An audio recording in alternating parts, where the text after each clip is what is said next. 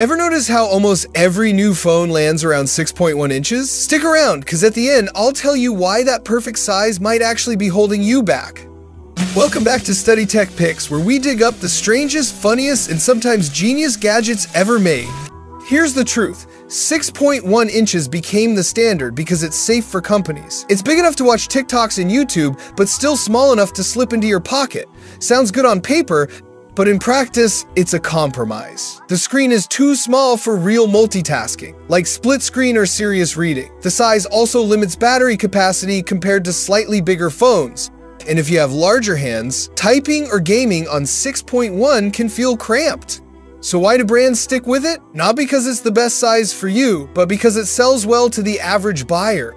And here's the kicker. Many experts say around 6.7 or 6.8 inches is actually the sweet spot. Better battery, more comfort, and room to do more. 6.1? It's the safe bet, not the best bet. Next time you upgrade, remember that. And if you want more straight talk on tech, hit subscribe and follow Study Tech Picks for the next one.